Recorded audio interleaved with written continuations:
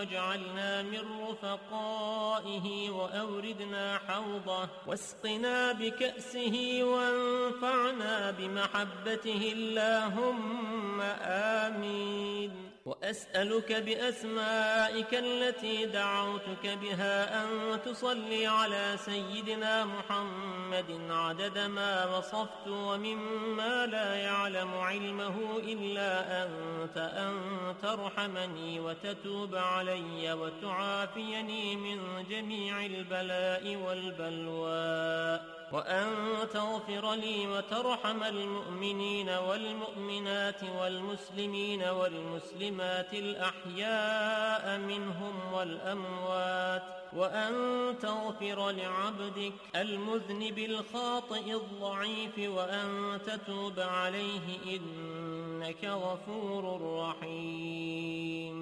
اللهم آمين يا رب العالمين. اللهم إني أسألك بحق ما حمل كرسيك من عظمتك وقدرتك وجلالك وبهائك وسلطانك، وبحق اسمك المخزون المكنون الذي سميت به نفسك وأنزلته في كتابك واستأثرت به في علم الغيب عندك، أن تصلي على سيدنا محمد عبدك ورسولك. وأسألك باسمك الذي إذا دعيت به أجبت وإذا سئلت به أعطيت. وأسألك باسمك الذي وضعته على الليل فأظلم وعلى النهار فاستنار وعلى السماوات فاستقلت وعلى الأرض فاستقرت وعلى الجبال فرست وعلى الصعبة فذلت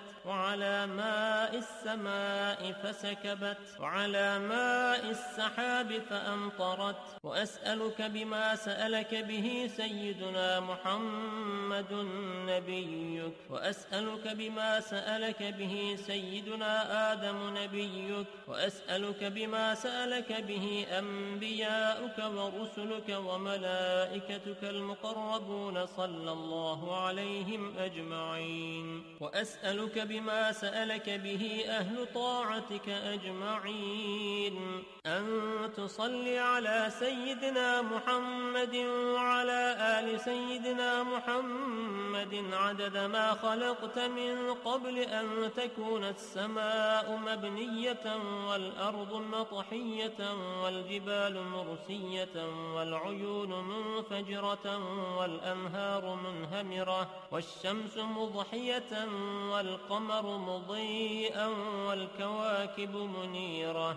اللهم صل على سيدنا محمد وعلى آل سيدنا محمد عدد علمك، وصل على سيدنا محمد وعلى آل سيدنا محمد عدد حلمك، وصل على سيدنا محمد وعلى آل سيدنا محمد عدد ما أحصاه اللوح المحفوظ من علمك. اللهم صل على سيدنا محمد وعلى آل سيدنا محمد عدد ما جرى به القلم في أم الكتاب عندك، وصل على سيدنا محمد وعلى آل سيدنا محمد ملء سماواتك، وصل على سيدنا محمد وعلى آل سيدنا محمد ملء أرضك، وصل على سيدنا محمد وعلى آل سيدنا محمد ملء ما أنت خالقه من يوم خلقت الدنيا إلى يوم القيامة. اللهم صل على سيدنا محمد وعلى آل سيدنا محمد عدد صفوف الملائكة وتسبيحهم وتقديسهم وتحميدهم وتمجيدهم وتكبيرهم وتهليلهم من يوم خلقت الدنيا إلى يوم القيامة. اللهم صل على سيدنا محمد وعلى آل سيدنا محمد عدد السحاب الجارية والرياح الذارية من يوم خلقت الدنيا إلى يوم القيامة. اللهم صل على سيدنا محمد وعلى آل سيدنا محمد عدد كل قطرة تقطر من سماواتك إلى أرضك وما تقطر إلى يوم القيامة. اللهم صل على سيدنا محمد وعلى آل سيدنا محمد عدد ما هبت الرياح وعدد ما تحركت الأشجار والأوراق والزروع وجميع ما خلقت في قرار الحفظ من يوم خلقت الدنيا إلى يوم القيامة. اللهم صل على سيدنا محمد وعلى آل سيدنا محمد عدد القطر والمطر والنبات من يوم خلقت الدنيا إلى يوم القيامة. اللهم صل على سيدنا محمد وعلى آل سيدنا محمد عدد النجوم في السماء من يوم خلقت الدنيا إلى يوم القيامة. اللهم صل على سيدنا محمد وعلى آل سيدنا محمد عدد ما خلقت في بحارك السبعة مما لا يعلم علمه إلا أنت وما أنت خالقه إلى يوم القيامة. اللهم صل على سيدنا محمد وعلى آل سيدنا محمد عدد الرمل والحصى في مشارق الأرض ومغاربها. اللهم صل على سيدنا محمد وعلى آل سيدنا محمد عدد ما خلقت من الجن والإنس وما أنت خالقه إلى يوم القيامة. اللهم صل على سيدنا محمد وعلى آل سيدنا محمد عدد أنفاسهم وألفاظهم وألحاظهم من يوم خلقت الدنيا إلى يوم القيامة. اللهم صل على سيدنا محمد وعلى آل سيدنا محمد عدد طيران الجن والملائكة من يوم خلقت الدنيا إلى يوم القيامة. اللهم صل على سيدنا محمد وعلى آل سيدنا محمد عدد الطيور والهوام وعدد الوحوش والآكام في مشارق الأرض ومغاربها. اللهم صل على سيدنا محمد وعلى آل سيدنا محمد عدد الأحياء والأموات. اللهم صل على سيدنا محمد وعلى آل سيدنا محمد عدد ما أظلم عليه الليل وأشرق عليه النهار من يوم خلقت الدنيا إلى يوم القيامة. اللهم صل على سيدنا محمد وعلى آل سيدنا محمد عدد من يمشي على رجلين ومن يمشي على أربع من يوم خلقت الدنيا إلى يوم القيامة. اللهم صل على سيدنا محمد عدد من صلى عليه من الجن والإنس والملائكة من يوم خلقت الدنيا إلى يوم القيامة. اللهم صل على سيدنا محمد عدد من لم يصل عليه. اللهم صل على سيدنا محمد وعلى آل سيدنا محمد كما يجب أن يصلى عليه. اللهم صل على سيدنا محمد وعلى آل سيدنا محمد كما ينبغي أن يصلى عليه.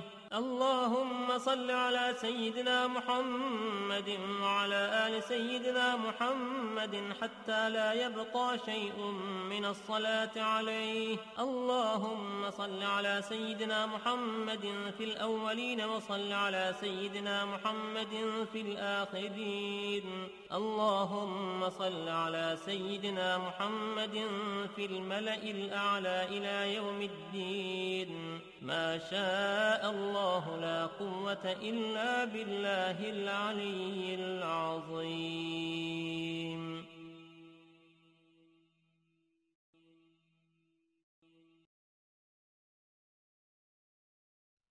بسم الله الرحمن الرحيم. وأسألك اللهم بالأسماء التي دعاك بها سيدنا آدم عليه السلام، وبالأسماء التي دعاك بها سيدنا نوح عليه السلام، وبالأسماء التي دعاك بها سيدنا هود عليه السلام، وبالأسماء التي دعاك بها سيدنا إبراهيم عليه السلام، وبالأسماء التي دعاك بها بها سيدنا صالح عليه السلام، وبالأسماء التي دعاك بها سيدنا يونس عليه السلام، وبالأسماء التي دعاك بها سيدنا أيوب عليه السلام، وبالأسماء التي دعاك بها سيدنا يعقوب عليه السلام، وبالأسماء التي دعاك بها سيدنا يوسف عليه السلام، وبالأسماء التي دعاك بها سيدنا موسى عليه السلام، وبالأسماء التي دعاك بها سيدنا هارون عليه السلام، وبالأسماء التي دعاك بها سيدنا شعيب عليه السلام، وبالأسماء التي دعاك بها سيدنا إسماعيل عليه السلام، وبالأسماء التي دعاك بها سيدنا داود عليه السلام، وبالأسماء التي دعاك بها سيدنا سليمان عليه السلام، وبالأسماء التي دعاك بها سيدنا زكريا عليه السلام، وبالأسماء التي دعاك بها سيدنا يحيى عليه السلام، وبالأسماء التي دعاك بها سيدنا أرميا عليه السلام، وبالأسماء التي دعاك بها سيدنا شعياء عليه السلام، وبالأسماء التي دعاك بها سيدنا إلياس عليه السلام، وبالأسماء التي دعاك بها سيدنا اليسع عليه السلام، وبالأسماء التي دعاك بها سيدنا ذو الكفل عليه السلام، وبالأسماء التي دعاك بها سيدنا يوشع عليه السلام، وبالأسماء التي دعاك بها سيدنا عيسى عليه السلام، وبالأسماء التي دعاك بها سيدنا محمد صلى الله عليه وسلم، وعلى جميع النبيين والمرسلين أن تصلي على سيدنا محمد نبيك عدد ما خلقته من قبل أن تكون السماء مبنية والأرض مدحية والجبال مرسية والبحار مجرأة والعيون منفجرة والأنهار منهمرة والشمس مضحية والقمر مضيئا والكواكب مستنيرة، كنت حيث كنت لا يعلم أحد حيث كنت إلا أنت وحدك لا شريك لك. اللهم صل على سيدنا محمد عدد حلمك، وصل على سيدنا محمد عدد علمك، وصل على سيدنا محمد عدد كلماتك، وصل على سيدنا محمد عدد نعمتك، وصل على سيدنا محمد ملء سماواتك، وصل على سيدنا محمد ملء أرضك، وصل على سيدنا محمد ملء عرشك، وصل على سيدنا محمد زينة عرشك، وصل على سيدنا محمد عدد ما جرى به القلم في الكتاب، وصل على سيدنا محمد عدد ما خلقت في 7 سماواتك، وصل على سيدنا محمد عدد ما أنت خالق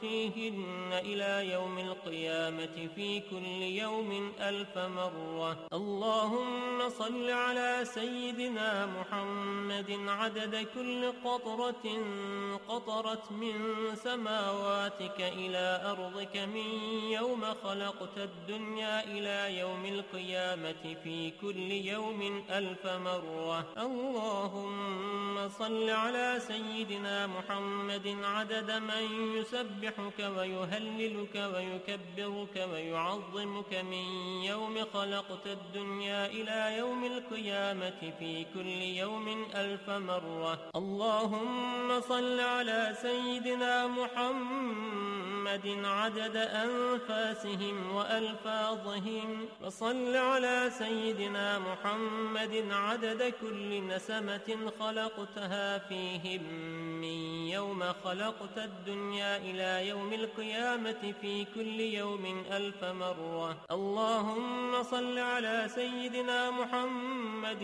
عدد السحاب الجارية، وصل على سيدنا محمد عدد الرياح الذارية من يوم خلقت الدنيا إلى يوم القيامة في كل يوم 1000 مرة. اللهم صل على سيدنا محمد عدد ما هبت عليه الرياح وحركته من الأغصان والأشجار والأوراق والثمار، وجميع ما خلقت على أرضك وما بين سماواتك من يوم خلقت الدنيا إلى يوم القيامة في كل يوم 1000 مرة. اللهم صل على سيدنا محمد عدد نجوم السماء من يوم خلقت الدنيا إلى يوم القيامة في كل يوم 1000 مرة. اللهم صل على سيدنا محمد ملء أرضك مما حملت وأقلت من قدرتك. اللهم صل على سيدنا محمد عدد ما خلقت في 7 بحارك مما لا يعلم علمه إلا أنت وما أنت خالقه فيها إلى يوم القيامة في كل يوم 1000 مرة. اللهم صل على سيدنا محمد عدد ملء 7 بحارك، وصل على سيدنا محمد زنة 7 بحارك مما حملت وأقلت من قدرتك. اللهم صل على سيدنا محمد عدد أمواج بحارك من يوم خلقت الدنيا إلى يوم القيامة في كل يوم 1000 مرة. اللهم وصل على سيدنا محمد عدد الرمل والحصى في مستقر الأرضين وسهلها وجبالها من يوم خلقت الدنيا إلى يوم القيامة في كل يوم 1000 مرة. اللهم وصل على سيدنا محمد عدد اضطراب المياه العذبة والملحة من يوم خلقت الدنيا إلى يوم القيامة في كل يوم 1000 مرة. وصل على سيدنا محمد عدد ما خلقته على جديد أرضك في مستقر الأرضين شرقها وغربها سهلها وجبالها وأوديتها وطريقها وعامرها وغامرها إلى سائر ما خلقته عليها وما فيها، ومدر وحجر من يوم خلقت الدنيا إلى يوم القيامة في كل يوم 1000 مرة. اللهم صل على سيدنا محمد النبي عدد نبات الأرض من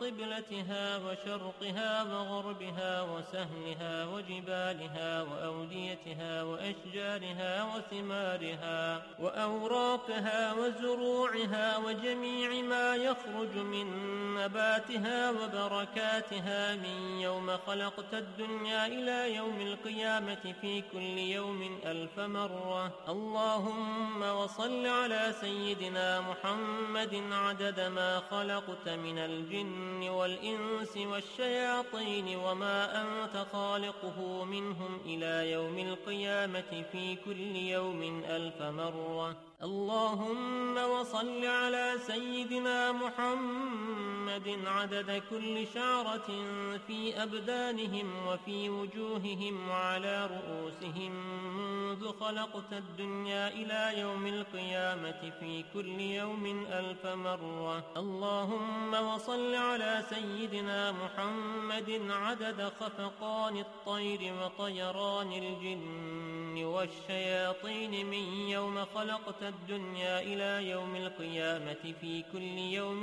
1000 مرة. اللهم وصل على سيدنا محمد عدد كل بهيمة خلقتها على جديد أرضك من صغير أو كبير في مشارق الأرض ومغاربها من إنسها وجنها ومما لا يعلم علمه إلا أنت من يوم خلقت الدنيا الدنيا إلى يوم القيامة في كل يوم 1000 مرة. اللهم وصل على سيدنا محمد عدد خطاهم على وجه الأرض من يوم خلقت الدنيا إلى يوم القيامة في كل يوم 1000 مرة. اللهم وصل على سيدنا محمد عدد من يصلي عليه، وصل على سيدنا محمد عدد من لم يصل عليه، وصل على سيدنا محمد عدد القطر والمطر والنبات، وصل على سيدنا محمد عدد كل شيء. اللهم وصل على سيدنا محمد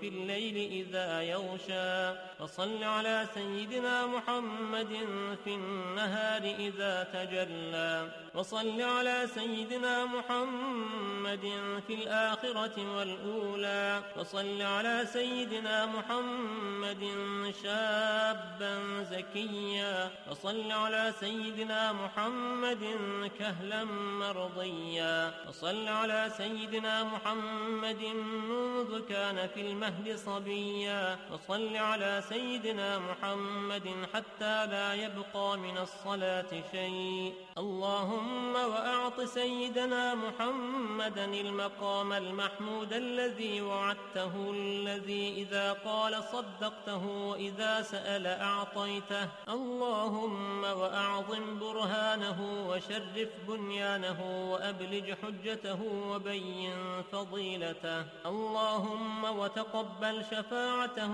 في أمته، واستعملنا بسنته، وتوفنا على ملته، واحشرنا في زمرته وتحت لوائه، واجعلنا من رفقائه، وأوردنا حوضه، واسقنا بكأسه، وانفعنا بمحبته. اللهم آمين.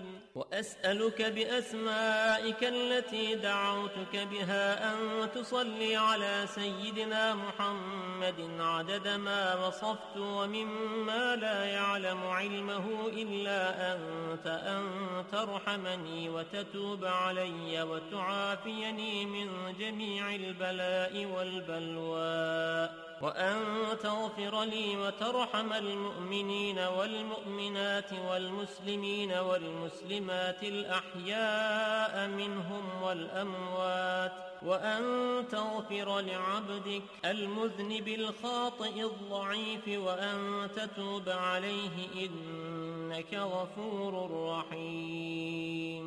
اللهم آمين يا رب العالمين. اللهم إني أسألك بحق ما حمل كرسيك من عظمتك وقدرتك وجلالك وبهائك وسلطانك، وبحق اسمك المخزون المكنون الذي سميت به نفسك وأنزلته في كتابك واستأثرت به في علم الغيب عندك، أن تصلي على سيدنا محمد عبدك ورسولك. وأسألك باسمك الذي إذا دعيت به أجبت، وإذا سئلت به أعطيت. وأسألك باسمك الذي وضعته على الليل فأظلم، وعلى النهار فاستنار، وعلى السماوات فاستقلت، وعلى الأرض فاستقرت، وعلى الجبال فرست، وعلى الصعبة فذلت، وعلى ماء السماء فسكبت، وعلى ماء السحاب فأمطرت. وأسألك بما سألك به سيدنا محمد نبيك، وأسألك بما سألك به سيدنا آدم نبيك، وأسألك بما سألك به أنبياؤك ورسلك وملائكتك المقربون صلى الله عليهم أجمعين. وأسألك بما سألك به أهل طاعتك أجمعين،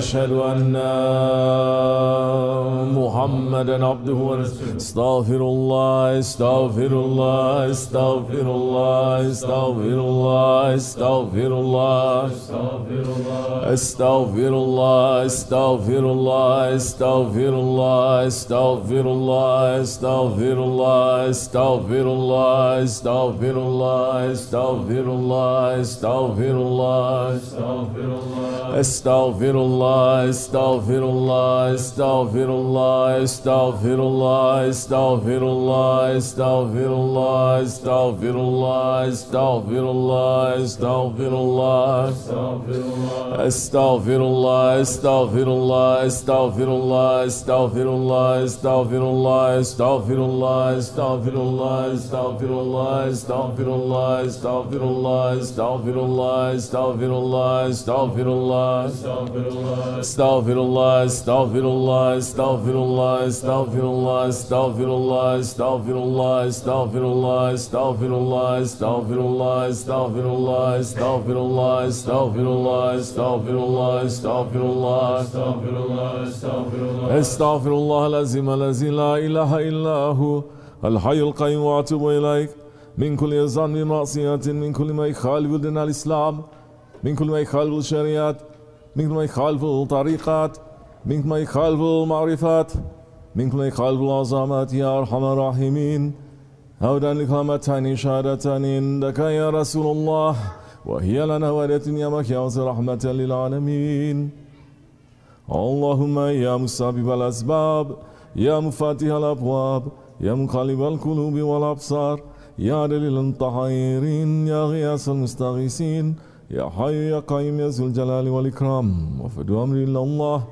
إن الله باسر بالعباد. رابطة الشريفة.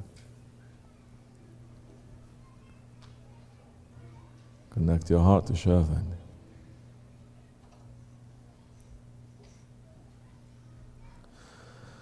Fatiha Şerif. Bismillahirrahmanirrahim. Elhamdülillahi Rabbil alemin. Errahmanirrahim. Maliki yevmiddin. İyyâke na'budu ve iyyâke nestaîn. İhdina sıratel mustakîm. Sıratel lezîne en'amte aleyhim. Gayril mağdubi aleyhim veleddâlîn. Amin. Bismillahirrahmanirrahim. Elhamdülillahi Rabbil alemin. Errahmanirrahim. Maliki yevmiddin. İyyâke na'budu ve iyyâke nestaîn. İhdina sıratel mustakîm. صراط الذين أنعمت عليهم غير المغضوب عليهم ولا الضالين آمين. بسم الله الرحمن الرحيم. الحمد لله رب العالمين الرحمن الرحيم مالك يوم الدين إياك نعبد وإياك نستعين اهدنا الصراط المستقيم صراط الذين أنعمت عليهم غير المغضوب عليهم ولا الضالين. صلوات الشريف. اللهم صل على محمد وعلى آل محمد وسلم. اللهم صل على محمد وعلى آل محمد وسلم. اللهم صل على محمد وعلى آل محمد وسلم. اللهم صل على محمد وعلى آل محمد وسلم. اللهم صل على محمد وعلى آل محمد وسلم. اللهم صل على محمد وعلى آل محمد وسلم. اللهم صل على محمد وعلى آل محمد وسلم. اللهم صل على محمد وعلى آل محمد وسلم. اللهم صل على محمد وعلى آل محمد وسلم. اللهم صل على محمد وعلى آل محمد وسلم. ألم نشرح. بسم الله الرحمن الرحيم. ألم نشرح لك صدرك ووضعنا عنك وزرك الذي أنقض ظهرك ورفعنا لك ذكرك فإن مع العسر يسرا إن مع العسر يسرا فإذا فرغت فانصب وإلى ربك فارغب. الله أكبر. بسم الله الرحمن الرحيم. ألم نشرح لك صدرك ووضعنا عنك وزرك الذي أنقض ظهرك ورفعنا لك ذكرك فإن مع العسر يسرا إن مع العسر يسرا فإذا فرغت فانصب وإلى ربك فارغب. الله أكبر. بسم الله الرحمن الرحيم.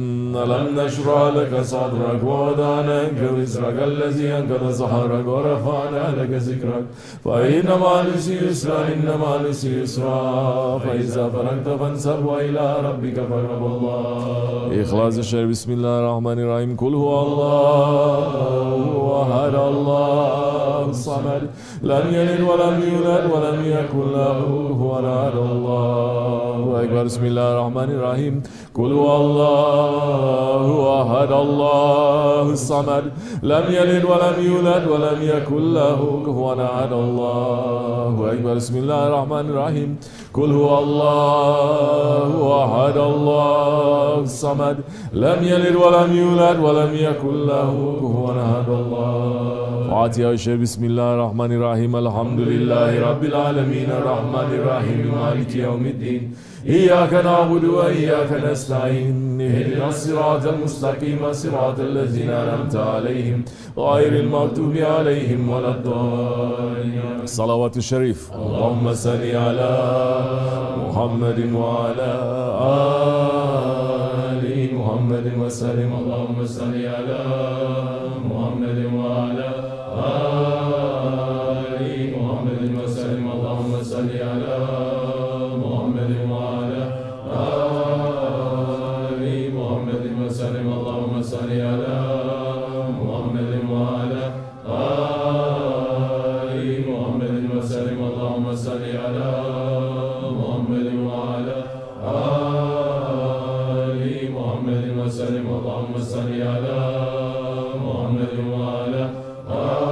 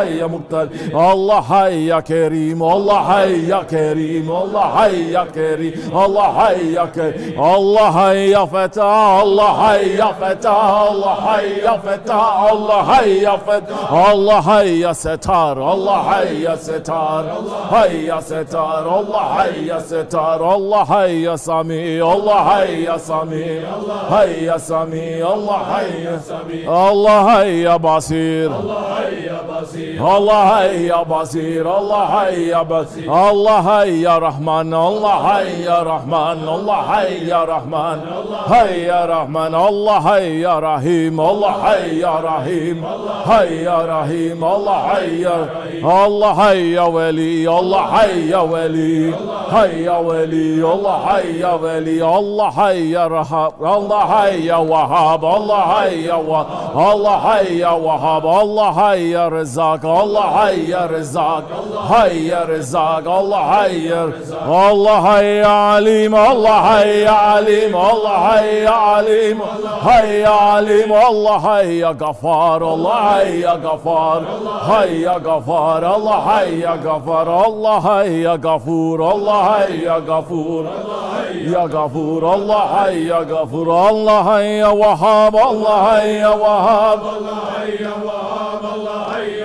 Allah hayya Rashid, Allah hayya Rashid, hayya Rashid, Allah hayya, Allah hayya Hamid, Allah hayya Hamid, hayya Hamid, Allah hayya, Allah hayya Awwal, Allah hayya Awwal, Allah hayya Awwal, Allah hayya, Allah hayya Ahir, Allah hayya Ahir, hayya Ahir, Allah hayya, Allah hayya Zahir, Allah hayya Zahir, hayya Zahir, Allah hayya Zahir, Allah hayya Batin, ya Batin, Allah hayya Batin, Allah hayya, Allah hayya Veli, Allah hayya Veli, hayya Veli, Allah hayya Veli, Allah hayya Gani, Allah hayya Gani, hayya Gani, Allah hayya, Allah hayya Fetah, Allah hayya Fetah, Allah hayya Fetah, hayya Fetah, Allah hayya Setar, Allah hayya Setar,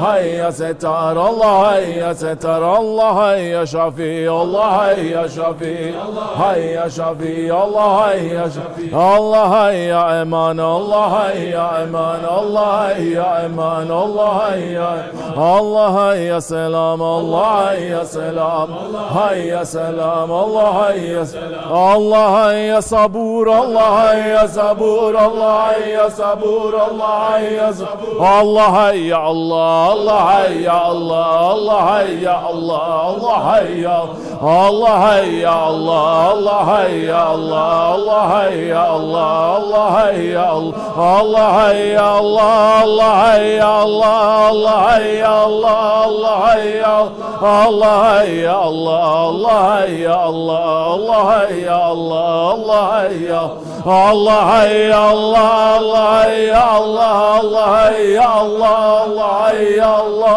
Allah hayya Allah, hayya Allah, Allah hayya Allah, Allah hasbinallah ni'mal wakil, ni'mal mawla, ni'mal nasir, wa la hawla wa la quwwata illa billahil aliyyil azim. Euzu billahi mineşşeytanirracim. Bismillahirrahmanirrahim. İnna Allaha ve melaikatahu yusalluna alen nebi. Ya eyyühellezine amenu sallu aleyhi ve sellimu teslima. Allahümme salli ala Muhammedin ve ala ali Muhammedin ve sellim. Allahümme salli ala Muhammedin ve ala ali Muhammedin ve sellim. Allahümme salli ala Muhammedin ve ala ali Muhammedin ve sellim. Allahümme salli ala Muhammedin ve ala وسلم اللهم صل على محمد وعلى آل محمد وسلم اللهم صل على محمد وعلى آل محمد وسلم اللهم صل على محمد وعلى آل محمد وسلم اللهم صل على محمد وعلى وسلم اللهم صل على محمد وعلى آل محمد وسلم اللهم صل على محمد وعلى آل محمد وسلم. صل يا رب وسلم على جميع الأنبياء والمرسلين وعلى الكل أجمعين والحمد لله رب العالمين. وعلى أشرف العالمين سيدنا محمد الصلوات. على أفضل العالمين سيدنا محمد الصلوات صلى الله عليه وسلم. على أكبر العالمين سيدنا محمد الصلوات صلى الله عليه وسلم. Salavatullahu Teala ve meleketi ve enbiya'i ve resulü ve cemil kelam Muhammed ve ala ali Muhammed aleyhisselam ve rahmetullahu Teala ve bereket radiyallahu tebareke ve teala sadına sahabe Resulillahi ecmain ve ani tabi'in ihsan ve müştehidin el mehdin ve lemal mütekim ve levliya'i salihin ve ila meşayikina ve terkatın akşbenniyetil aliye Kaddesallahu Teala ermahum zekiyen ve neverallahu Teala tenbareke ve arallahu Teala ve berekatihim ve fiidatihim daimen velhamdülillahi rabbil alemin. El Fatiha. سبحان ربي العلي الأعلى الوهاب. أعوذ بالله من الشيطان الرجيم بسم الله الرحمن الرحيم الحمد لله رب العالمين اللهم صل وسلم وبارك على سيدنا محمد وعلى آله وصحبه أجمعين. أن الله وإياكم من السر شفاعته وأرجو من الله رحمته ورأفته اللهم بحرمة هذا النبي الكريم وآله وأصحابه سالكين على منهجه القويم اجعل من خير أمته والسنة بذيل حرمته واحشنا ولا في زمرته وسامل ألسنتنا في مدحه ونصرته أينما تمسكنا بسنته وطاعته ومن اللهم على حبه وجماعته اللهم ادخل المعجزة فلمن يدخلها انزل ما في قصورها فلو لمن ينزلها وارحمنا بما يدخل الخلائق وترحمها اللهم ارزقنا زيارته في كل سنة ولا تجعلنا غافلا ولا عنه قبل سنة اللهم لا تجعل ذنوبا وستات به إلى المغفرة وعيوبا اللهم إنه كان معنا في السنة الماضية في مثلها بعد من فضلها رحمه الله اللهم ارحمنا داسا ونصحاب القبور وفقنا عباسنا وعلى محمد الدخول اللهم اجعلنا لآلائك ذاكرين ولنماك الشاكرين وليوم لقاك من الذاكرين واحنا بطاعتك مشغولين وانت توفتنا فتوفنا على المفتونين ولا مخذولين واختم لنا منك بخير اجمعين اللهم اكفنا شر الظالمين اللهم اكفنا شر الظالمين اللهم اكفنا شر الظالمين واجعل من فتنة هذه الدنيا سالمين اللهم اجعل هذا رسولك لنا شفيعا وارزقنا به يوم القيامة مقاما نافعا اللهم اسقنا من حوض نبيك محمد صلى الله عليه وسلم شربة هنيئة مريئة بدا ولا شكوى غدا اللهم اغفر به وعلى ابنا وشيخنا العالمين والحقوق علينا ولمن اجر هذا الخير في هذه الساعة ولجميع المؤمنين والمؤمنات والمسلمين والمسلمات الاحياء منهم والاموات انك انت قريب مجيب الدعوات وقاضي الحاجات وقاضي الحاجات وقاضي الحاجات واغفر الذنوب والخطيئات يا ارحم الراحمين يا ارحم الراحمين يا ارحم الراحمين وصلى الله على سيدنا محمد وعلى اله وصحبه وسلم. وسلام على المرسلين والحمد لله رب العالمين. Ya Rabbi, all praises are due to you. May your peace and blessings be on the Holy Prophet Islam and his family and his companions.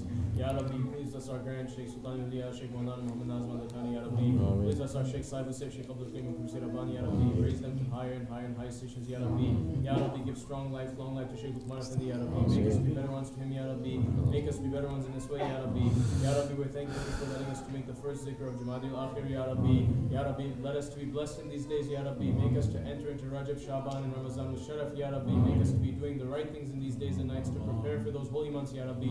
Ya Rabbi, let us to spend those holy months in holy Jamaat, Ya Rabbi. Keep us in this good Jamaat, Ya Rabbi. Keep us with good people, Ya Rabbi. Keep us with people who are trying to please you, Ya Rabbi. Don't let us to be on side of Shaitan, Ya Rabbi. Don't let us to be on side of Dajjal, Ya Rabbi. Make us to be with those ones who are fighting against the egos, Ya Rabbi. Make us to be with a Shaykh that's going to teach us our ego, Ya Rabbi. Don't make us to be running away from fighting our ego, Ya Rabbi. Make us to be getting better every day, Ya Rabbi. Ya Rabbi, help the Ummati Muhammad, Ya Rabbi. Help the Ummati Muhammad, Ya Rabbi. Help the Ummati Muhammad, Ya Rabbi, and the oppression, Ya Rabbi, and the tyranny, Ya Rabbi, and the cruelty, Ya Rabbi, and the Jababira time, Ya Rabbi. Ya Rabbi, we're asking for the days of these holy days that we're entering, Ya Rabbi, for the Sultanate to come back, Ya Rabbi, and for the Sultan to come back, Ya Rabbi, for the Khilafah to come back, Ya Rabbi, and for the Khalifa to come back, Ya Rabbi, for the Osmanli Sultans to come back, Ya Rabbi, for our Sheikh to come back, Ya Rabbi, for Mahdi al-Islam to come back, Ya Rabbi. Let us to live for those days, Ya Rabbi. Let us to reach to those days, Ya Rabbi. Let us to be the servants of Ahli Haq, Ya Rabbi. Don't let us to be separated from them, Ya Rabbi, for the sake of this holy night, Ya Rabbi, for the sake of our Shaykh, Ya Rabbi. Bismillahirrahmanirrahim. Ya Rabbi, Peygamber Efendimiz Aleyhisselatü Vesselam Hazretleri'nin yüzü hürmetine, bütün Enbiya ve Lillah'ın hürmetine, Ya Rabbi, büyük şeyimizin ve şeyimizin ahiretteki makamlarını, güçlerini, kuvvetini, heybetlerini, şanını, şereflerini arttır, Ya Rabbi. Onların yüzü hürmetine, mübarek Cuma gecesi hürmetine, sevdiklerinin yüzü hürmetine, Ya Rabbi.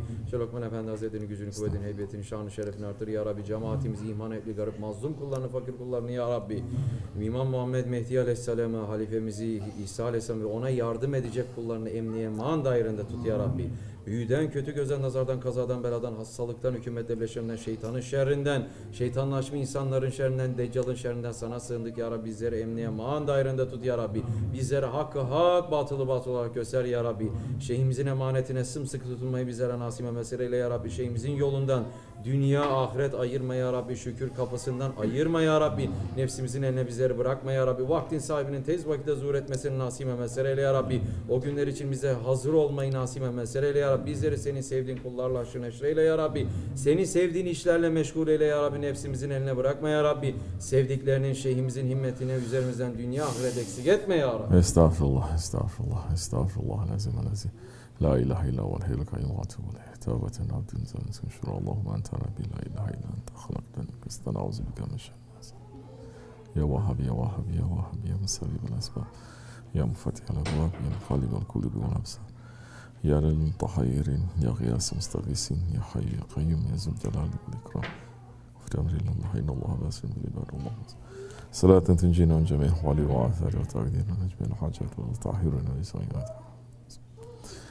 اللهم اسلم محمد وحمد محمد يا ارحم الراحمين ارحمنا يا ارحم الراحمين فاعف عنا يا ارحم الراحمين يا غفر ذي المستقيم فتح القلوب امين امين امين والسلام على المرسلين الحمد لله رب العالمين الى شرف النبي مصطفى رسول الله صلى الله عليه وسلم وشيخ حاصل شرف السلطان شو السلطان صحيح الفاتحه اللهم صل وسلم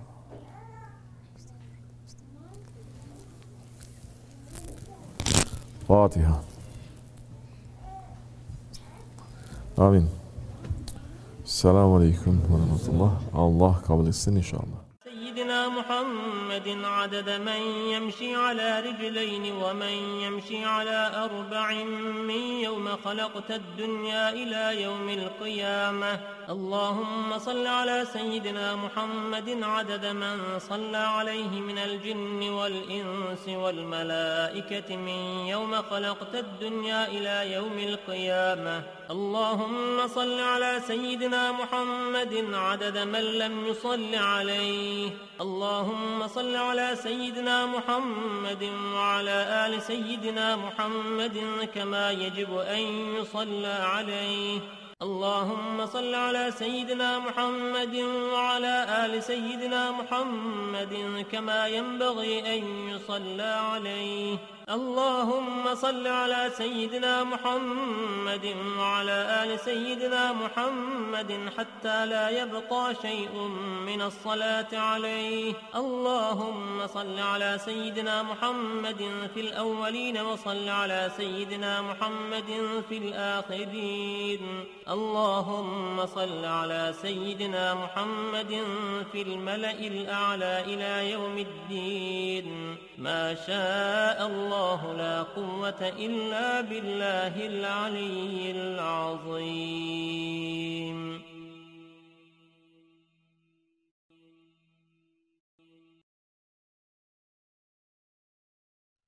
بسم الله الرحمن الرحيم. وأسألك اللهم بالأسماء التي دعاك بها سيدنا آدم عليه السلام، وبالأسماء التي دعاك بها سيدنا نوح عليه السلام، وبالأسماء التي دعاك بها سيدنا هود عليه السلام، وبالأسماء التي دعاك بها سيدنا إبراهيم عليه السلام، وبالأسماء التي دعاك بها سيدنا صالح عليه السلام، وبالأسماء التي دعاك بها سيدنا يونس عليه السلام، وبالأسماء التي دعاك بها سيدنا أيوب عليه السلام، وبالأسماء التي دعاك بها سيدنا يعقوب عليه السلام، وبالأسماء التي دعاك بها سيدنا يوسف عليه السلام، وبالأسماء التي دعاك بها سيدنا سيدنا موسى عليه السلام وبالأسماء التي دعاك بها سيدنا هارون عليه السلام وبالأسماء التي دعاك بها سيدنا شعيب عليه السلام وبالأسماء التي دعاك بها سيدنا إسماعيل عليه السلام وبالأسماء التي دعاك بها سيدنا داود عليه السلام وبالأسماء التي دعاك بها سيدنا سليمان عليه السلام وبالأسماء التي دعاك بها سيدنا زكريا عليه السلام وبالأسماء التي دعاك بها سيدنا يحيى عليه السلام وبالأسماء التي دعاك بها سيدنا أرميا عليه السلام وبالأسماء التي دعاك بها سيدنا شعياء عليه السلام وبالأسماء التي دعاك بها سيدنا إلياس عليه السلام وبالأسماء التي دعاك بها سيدنا اليسع عليه السلام وبالأسماء التي دعاك بها سيدنا ذو الكفل عليه السلام وبالأسماء التي دعاك بها سيدنا يوشع عليه السلام وبالأسماء التي دعاك بها سيدنا عيسى عليه السلام وبالأسماء التي دعاك بها سيدنا. Leave aside how much you know. Leave aside what books you have read, how you can show off to people, how much knowledge you have.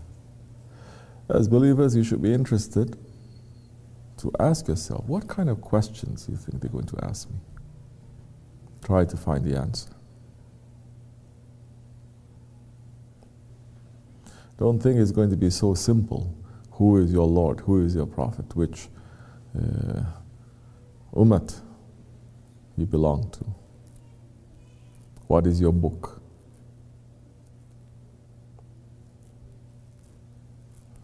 All those questions people are in reality answering how they are living in this world right now.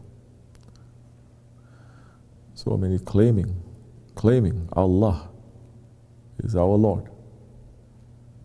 But in fact, money is their Lord. So many claiming we belong to the Ummat of Ibrahim alayhi salam, of the Prophet alayhi salam, but you see them having complete lifestyle of the Jews and the Christians, or worse today, atheists, but claiming the best of Muslims. Which book you're following? Book? Today no one even reads a book. What is a book? They read a screen. What is the book that you're following? And our Shaykh Effendi had said to us so many times, Tariqat is to make you to read what you have written in your own book, because that is the book that you have to read from on the Day of Judgment. Let it be that the book is given to us on the right hand, not on the left or from behind. As Shaykh Effendi had said, from behind you have to make your hands to go through your stomach to pull that book out.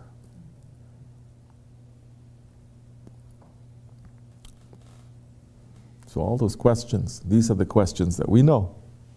What about the questions that we don't know? As the Prophet ﷺ is saying, how you live is how you will die. How you die is how you're going to be raised. And the biggest enemy to mankind, it is his nafs. Shaitan is an open enemy. Your nafs is the hidden enemy. Which one is more dangerous? The one that is open or the one that is hidden? This is one thing that Muslims in 21st century, they don't want to learn. They don't want to learn about themselves. They want to learn about scholars. They want to learn about books. They want to learn about philosophers, but they don't want to study themselves. They don't want to put themselves under a microscope. This is what is happening on Day of Judgment. They're going to put us under a microscope. You did that. Why did you do that? Where did you do it? What is the reason that you're doing that? You know that that is wrong. What are you doing with it? Especially men. Not so much for women, men. Responsibility is given to us. So if you are not self-aware, if you're not aware of yourself in all these things, how can you become aware of Allah? Then where is your taqwa? No taqwa. Everything is to give us to become more aware of Allah. But if you're not aware of yourself, you're not even knowing when you are stubborn, when you are angry, denying it. Don't think it is that easy also. We're following Shah Effendi this year. Still we're seeing people are still not aware, and if they're aware, they don't know how to change.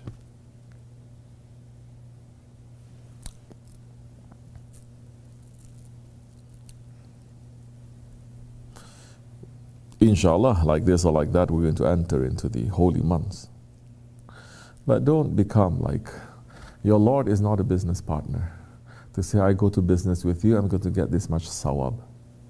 That one, even an unbeliever believes that kind of a thing. That is not religion, that is superstition. I do something good, you give me something good. I do something bad, then you're going to punish me. Isn't that what Santa Claus is? I've been a good boy, so give me a present. It is good. We have to follow the Sharia. Of course, Allah is saying you do this. This is the reward. You do this. This is the punishment. You do that. Allah is saying you will become beloved to me. That's all right. But if you want to come close to Allah, Allah is saying now, your heart starts moving. Your heart starts moving. And you will know before someone tells you whether that is a right thing to do or a wrong thing to do. No one has to tell you. So we're coming into the 3 holy months. What is it that we want? We should not try to want so many things. We should try to get rid of so many things. Get rid of it. To say, I wish. Even if the wish list is very long and you know you cannot get rid of it, wish that, have that intention. You're going to be rewarded according to your intention. Say, I cannot get rid of this thing. Years I'm having it. This. Say, Ya Rabbi, this is my intention. I cannot do anything. But you can do anything. You have the power. Which is why for the past few months I've been thinking about this. How nice it is to have death. Because with the death, all these wrong things, all this evil, all these egoistic things that inside of us, everything will end. It'll finish. You're not going to bring it to your grave. It'll finish. The ego will be defeated. At least that time, whether we're doing it or we're not doing it, is not going to have the power anymore. That is the good news.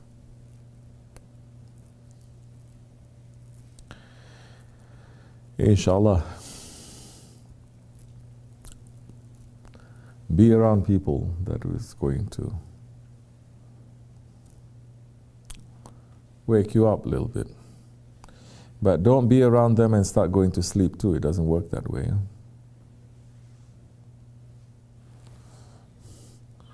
As I said, you must be questioning yourself. The man who's busy with questions, they're going to come here and they're going to look for those answers. You have a question? Bismillah. One of the tricks of the ego is that it denies what, as Allah subhanahu wa ta'ala says, how many blessings of your Lord will you deny? But even a small, a trick of the ego, Shihan, is that it denies the blessings of Allah subhanahu wa ta'ala, as Allah says in Surah Rahman, how many blessings of your Lord will you deny? But it really focuses and magnifies even a small thing that it thinks is good, that it has done. As you have mentioned many times, that people who tend to they tend to always look at that too, that they focus on their things. It is forbidden. If you're a Muslim, you can never admit, you must never say you've done something good. Allah is openly saying anything good that happens to you is coming from Allah. Anything bad is coming from your ego. Of course, today's Muslims are shameless. Taking credit. How can you take credit? Even Holy Prophet ﷺ is not taking credit. Sahabe Kiram not taking credit. Awliya Allah not taking credit. So today's Muslims, you want to take credit, go ahead, take credit, because Jahannam is also very big. You want to go there without any shame, what will it become? Oh, it starts, you know where it starts from? In the masjids, it starts from the masjids. Because whoever did something, how much you want to give? 1,000, how much you want to give? 2,000, how much you have? 50,000, okay. Making big show.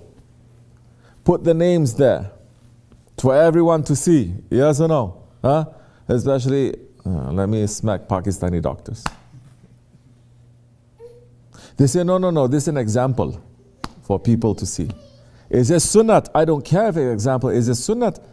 Or did the Prophet ﷺ say, whatever your right hand does, your left hand must not know? There is no blessing if something that you show and you have. This is actually Shariat, you know. This is not tariqat. Do you know what is the hukum of Riya? You know Riya? To show off. It is haram. It is forbidden. To feel proud that you've done something. We're looking at Christians, they're doing it. Jews, they're doing it. Believers, unbelievers, so we're copying. Yeah, should not.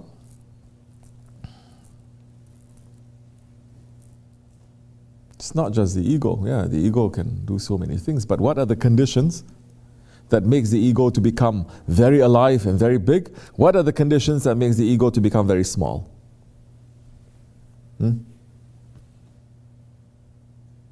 Be around people, religious people who are like-minded like that, your ego become very big. And you say, well, everyone's doing it, why don't I do it?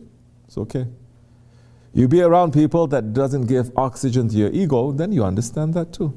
So now we're talking about Jamaat all over again. Association.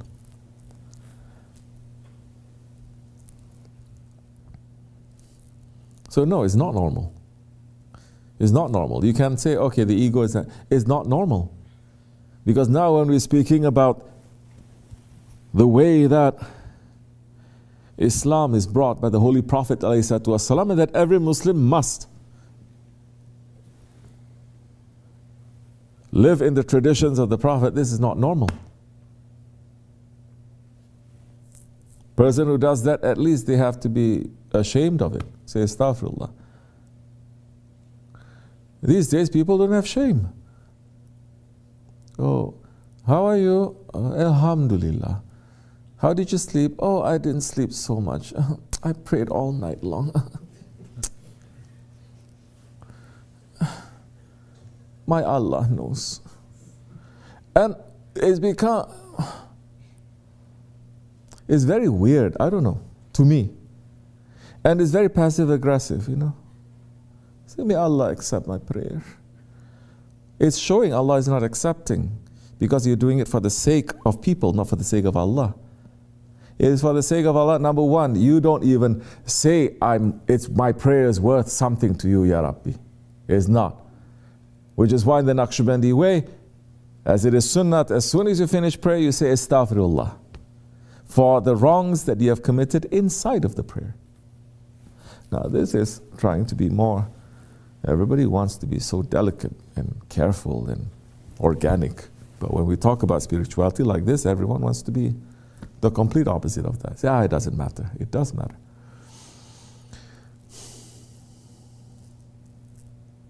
Okay?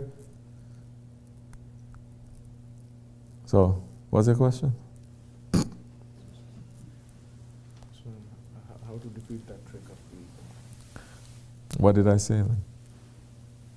How to defeat that trick of the ego. Then according to the answer, what did I say? You said that. Yeah, speak louder, use the microphone. Remember just now you used the microphone? Huh? Bring closer. Bismillahirrahmanirrahim. you said that according to the sunnah of the Prophet ﷺ, Riya is haram, and it starts from You're giving me a textbook answer, eh? So how you defeat that? Everybody knows? You have shame. Huh? No. What? Huh? Put the right hand close to the left. No. Yes? Sure. Be with the people who will take out the oxygen from you. Be around the people. Be around those people. You see those qualities that you want, that you know is right, be around those people. Not be alone.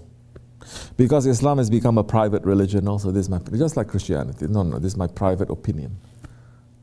You think our opinion counts? Then be around them. Look at how they are behaving. You copy that. Allah is saying be with the Salihin. As we said so many times, Shaf, and he's saying Allah is not saying be Salih. Don't be a Salih. It's difficult maybe, very difficult, especially living in this time. Everywhere we see, everything we touch, everything we put in our mouth, it is haram. It's forbidden. Don't you know we cannot even make a Jummah if there's no Khalifa? It's not accepted. The Eid namaz is not, this is no Khalifa. Everything. Now, at least now, be around the people. Don't be a Saleh. We cannot, it's very difficult. Be with the Salihin. Who are the Salihin? Salihin will never say that they're Salihin. It's not like there's a website or a Facebook page. Yeah. Salihin. Of course, I'm surprised because there's so many Facebook pages say Sufi group, this group, that group. Do we use this even term, Sufi, so much? You know how, you know what that means? People have no shame, you're right. You're just saying.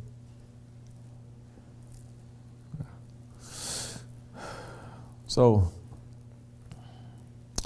be around them, be with them, learn from them, be like them. You understand? If you're stinky, you're next to a man who makes perfumes, you will smell nice too after you move away from him. If you smell nice and you sit next to a garbage man, you will smell like garbage too, even if you dress very nicely and you have a nice smell. You understand? This is all about association. You want to learn how to get rid of that? You cannot, not just sitting down and thinking. No, you have to do it. You have to do it. It's not just thinking this is wrong. Sometimes what you have to do, that means that the person has pride. Then you have to break that pride. Oh, he's going to break so many people's pride, especially high-class people. If I say, now, don't listen to Sohbat. What are you going to get from it? You're just a monkey. Go to the bathroom and clean the toilets. Forget about cleaning the toilets. That's become so difficult, mashallah, now. Forget about that. If so many people, alhamdulillah, they have this or they have that. If your fathers come and they see you talking to another person who is lower than you, they're going to say, why are you talking to this one? Yes or no? They're Muslims. They claim they're the best ones. Yet, this kind of thing they teach to their children. It continues. It's very bad.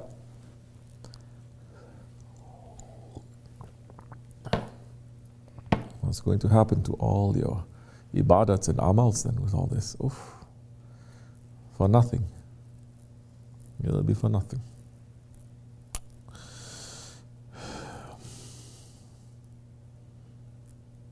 So be around people.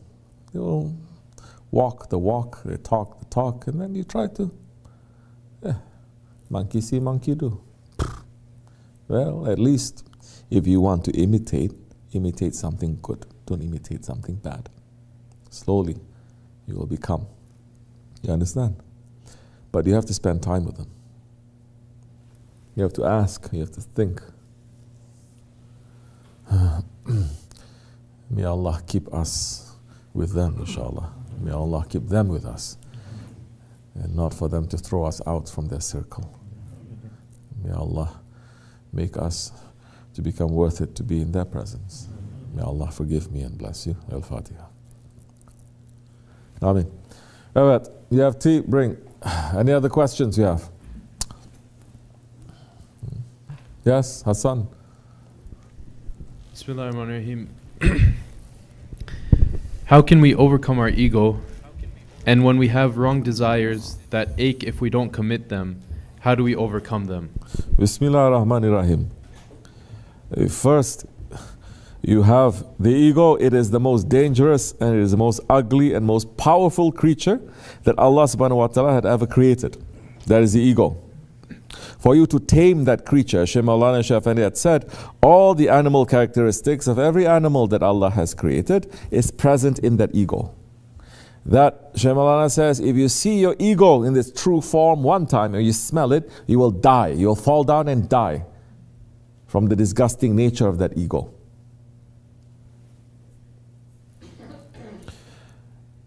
If you've been best friends with your ego all your life, if your ego is presenting itself as the most beautiful form in your best friend all your life, suddenly one day you think, oh, that's my ego, I want to tame it and I want to ride it. Not going to happen. It's not so easy. It's already meshed into you. First, you have to find a trainer. That trainer is going to train you how to control your ego. You have to find a master. Then that master is through his shaykh and his shaykh and his shaykh what is necessary for you, for that time, for your age, for your background, for everything he will give. Correct medicine. Not to combine it with other people or compare it with other people. Now you have a master. You understand the ego and the dangers that it has. And you still want to follow your ego. There are different kinds of wrong things that we do. There are certain things that you do is between you and Allah. Yes? You're not taking the rights of anyone else. You pray or you don't pray. Is it going to harm anyone? No, it's between you and Allah. You don't pray. It's between you and Allah. But there are certain things that you do that takes the rights of other people. Now there is a big problem there because Allah is saying, I will not forgive you until that one forgives you. You take someone's rights. You take his haqq.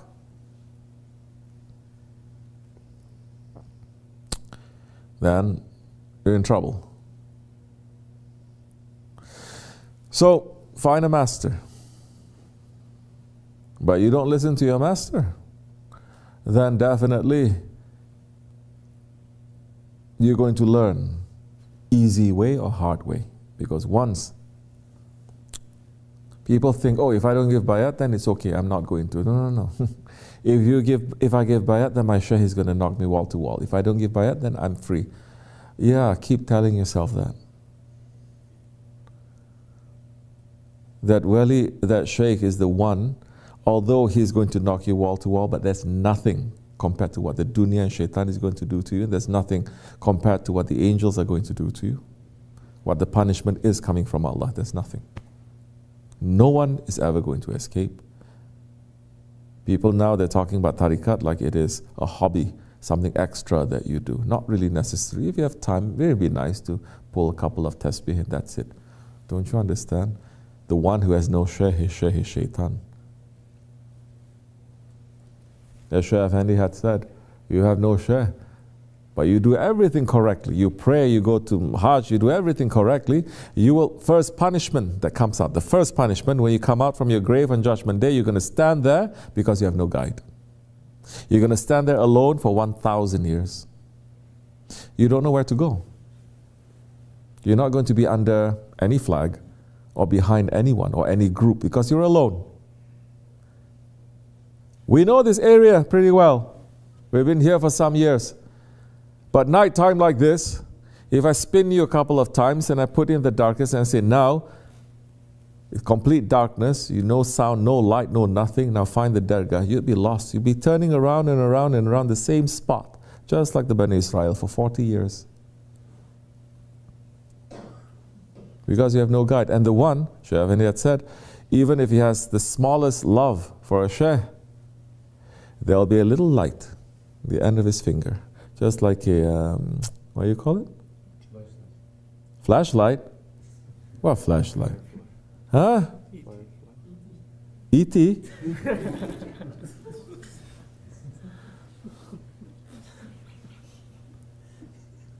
Like what? Firefly. Firefly. On and off. Then that is enough light there, then that saint will come and look and gather you. People think it's a joke.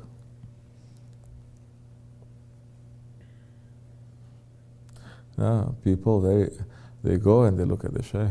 They start vetting the shaykh. Do you know this? Do you know this? Do you know this? Do you know this?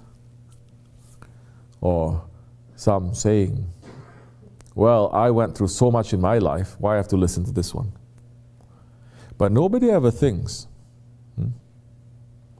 I went through so much in my life, I know how to drive, why I have to sit behind this bus driver to take me from this point to that? But why I have to listen to this driver? Or why I'm going inside this doctor? I just see one paper on this office. Sometimes it's there, sometimes it's not, and I trust him. Wrong. So how are you going to, when your ego is screaming, and this is when you need to have someone, not just that guide, but a whole Jamaat also, that will help. If the ego attacks in the front, what are you going to do? Behind, what are you going to do? On the left, what are you going to do? And sometimes it takes years, of course it does. I would be suspicious if something just happens just like that, and you'd be able to. It takes years. It's okay. So, find a shaykh. If you don't have one, find one. Doesn't matter who it is. Find someone. And then listen. Find someone who's going to tell you what is real, not going to praise you. If he praises you, he wants something from you. If he knocks you wall to wall, then he's not asking anything from you. It is good. Inshallah. Up to you again. Everyone is free. Assalamu alaikum.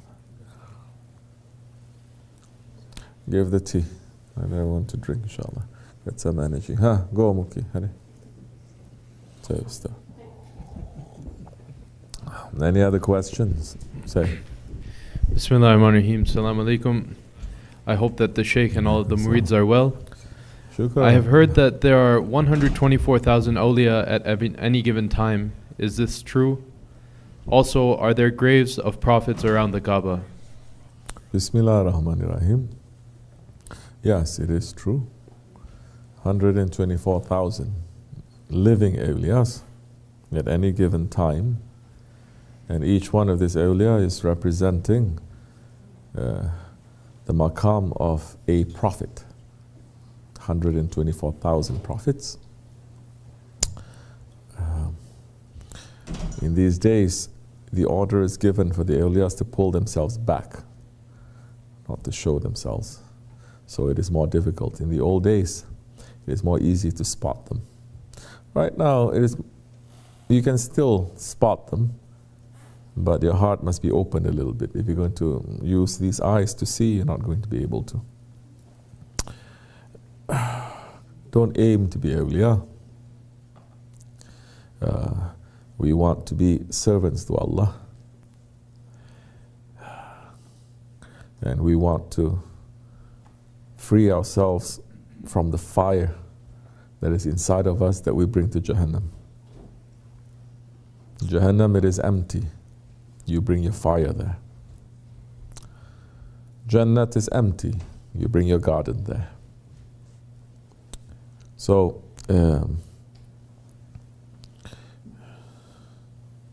yes, there are many prophets that are buried around the Kaaba. Thousands that are there. Yes. the awliyaullah, our Shaykh, had told us.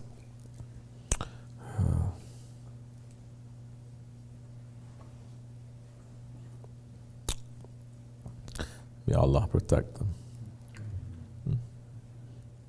It's much is enough. Assalamu alaikum. Apo, what are you doing, Apo? You sleepy? Yeah? Can lie down over there. Go lie down. Sleep. Can lie down. Lie down. You want to lie down there too? It's okay. Yeah. All right. Anything else? Say. Bismillahirrahmanirrahim. Assalamu alaikum, Shaykh. My name is Irfan from India, and I have a question to ask. How can a murid put forth his opinions or a thought that he has to his Shaykh with adab and good manners? How? If you have adab and good manners, just use it.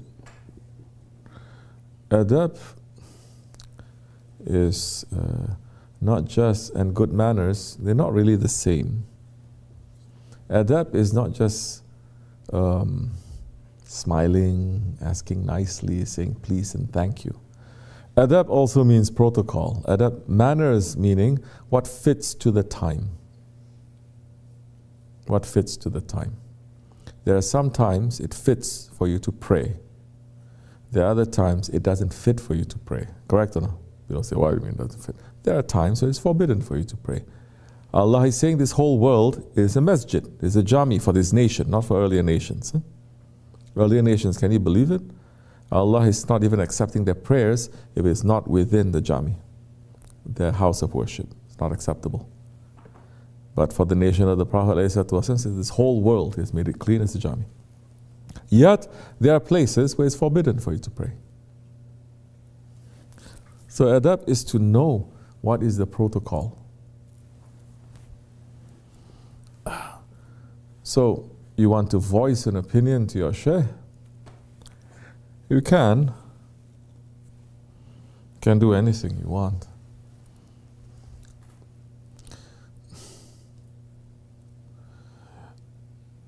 It's better not to say I'm voicing an opinion, because if you are murid to your shaykh,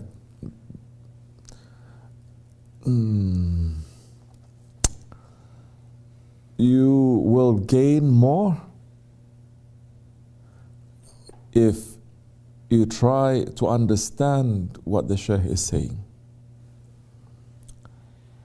If there are some questions that you have to open it more for you to understand more, that's different.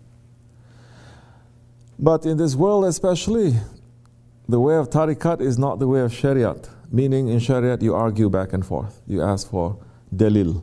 You ask for more proof and this and that. The way of tariqat is not like that. If you are still going back and forth with your shaykh like that, then you're not ready for this way. It doesn't mean that you cannot ask to clarify some things if you don't understand. And there are times when the shaykh will even push you and poke you to say, what do you think, this and that? That's different. If you ask me, would I voice my opinion to the shaykh? If the shaykh is not asking me, I'm not going to. I may have something inside, but that is not opinion, meaning that's not my point of view. Like Shaykh Effendi has point of view, I have point. No, it's not that. I would look at how he is doing things and I say that is very interesting. Before he would ask me, I would do it differently, but he's putting it differently. So now I'm going to see how I fit into that way that he has shown. Not to say there's two complete different ways. And why I'm not seeing it like that. That's what I would do. Because as much as we are told to study ourselves, you have a shaykh, study your shaykh. That is important. So many times he's not even appearing there. He's just holding up a mirror. He's not appearing. He's holding up a mirror. Through that mirror you will understand yourself. So, but if he asks, for example, let's say, I have some chicken. You say, what's the best way to cook the chicken? And he asks like that. There's not opinion because he's asking. I say, I know how to do this. Yeah? Like that, that's completely different. People today, when they are, I have questioned, years I'm seeing this question, years. Shouldn't we say the khutbah in Arabic? If you don't recite in Arabic, it is haram. Shaykh, I love you, but you recite khutbah in English. Astaghfirullah. So years I'm getting this. Every year we're trying to answer properly.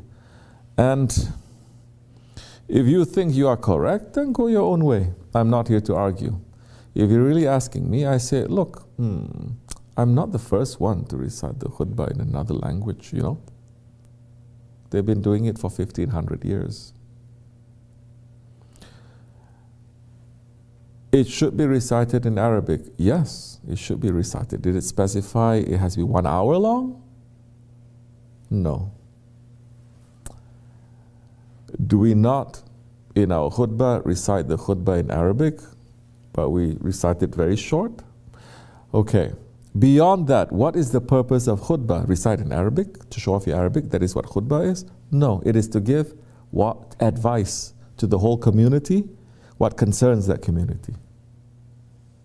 Very nice, you can do it in Arabic, but if nobody understands that, you're not reciting this for Allah. Allah doesn't need the khutbah. It's for the people. And if you're up there for the people to praise you, mashallah, listen to his lughat, listen to his nahu, listen to it, it's very beautiful, then you miss the point completely. So, but I say, it's up to you. If you think that I commit wrong things, then you're free to think that way. Then you say, no, because my sheikh says this. I said, okay, then follow your sheikh. I'm not following him. I'm following Sahibul Saif, who's following Shaykh Malana, who's following 40 grand sheikhs of the Naqshbandi order. And I trust them more than anyone else or anything else. So be happy, whatever it is that you're following. This much is enough. Assalamu alaikum. Afia Olson, drink your tea. Why are you looking at me? What do you want me to do? Eat the Lord. Bismillah ar-Rahman ar-Rahim. You see, minute I say eat, how you say? Loop eating. Not even saying Bismillah. Forget about salawats, forget about it. Yes, you have a question? Yes, good. Yes, anything else? If not, we just drink the tea. Bismillahirrahmanirrahim. Assalamu alaikum, Shaykh Luqman Effendi, Hazrat Dari. What are the qualities that Allah subhanahu wa ta'ala loves for us to show when we are afflicted with tribulation? May Allah subhanahu wa ta'ala bless you. Jazakallah khair. Bismillah ar-Rahman ar-Rahim. If you have tests that is coming to you, patience. Patience. Sabur. It is very difficult. That's why the names of Allah, Sabur is the last. When you're faced with tests, tribulations, what Allah likes to see, sabr, patience. Patience, when you are patient, you are also very grateful.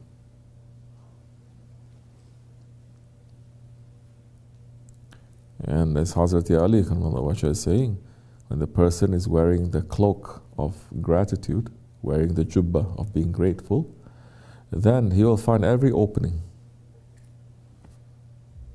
Every opening, every provision will be given to him because he is grateful. Grateful people, they are not depressed or sad. If they find something small, they're very happy. Happy people find everything a miracle coming from Allah. They're happy. They're not sad. That in itself, when you have that, then you're going to discover when you are tested by Allah with that gratitude, with that trying to understand, the hikmat will come to you very easily. These days people complain 24 hours. They're very sad. What you got to be sad about? Huh? Because your home is bombed? Because there's no food, you cannot go to school. I'm talking to the people living in so-called first world countries. Nothing that we should be upset about or complain about. We have everything. Now, why we're not increasing our shukr? Once you have that, you'll become very sweet. You know the word shukr? The word sugar comes from that. Then you become very sweet. Alhamdulillah, you'll be happy. You'll be smiling, even if you are going through something. Even if something is, you say, this is just the zakat of my happiness. I have to give something up. You're always going to look, forget about half full. If there's a drop of water there, you're going to say, Alhamdulillah, we have this. Sincerely, you're going to say. So that is difficult for people in first world countries because they get depressed very easily. But everything, it's become a real disease, no? Yet you don't find this in countries where poverty is everywhere. So we should have more shukr, inshallah. Don't complain so much. Share what you have. Once you start sharing good things that you have, once you start sharing, it'll multiply. It will multiply. People here, they like to share their pain only. Their complaints, they love to share. Any stranger, they blah, blah, blah, blah, blah. Right? They tell them they're sharing all their troubles. But something good, Allah. In the old days, you don't even dare to cook something that smells nice without sharing to your neighbors. Of course, we learn from the unbelievers. This time we eat in front of neighbors. They're walking past. They don't even offer anything. Do that. Do that in the streets of New York City. You're eating, people passing, say, hey, come, eat my food. Come, join me. They look at you like you're crazy.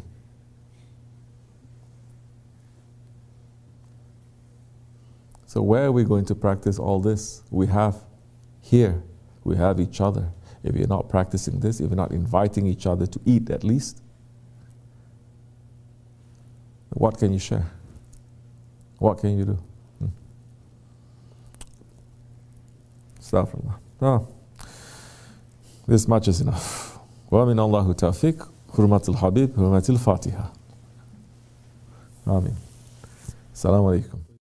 مدحية والجبال مرسية والبحار مجرأة والعيون منفجرة والأنهار منهمرة والشمس مضحية والقمر مضيئا والكواكب مستنيرة كنت حيث كنت لا يعلم أحد حيث كنت إلا أنت وحدك لا شريك لك اللهم صل على سيدنا محمد عدد حلمك وصل على سيدنا محمد عدد علمك وصل على سيدنا محمد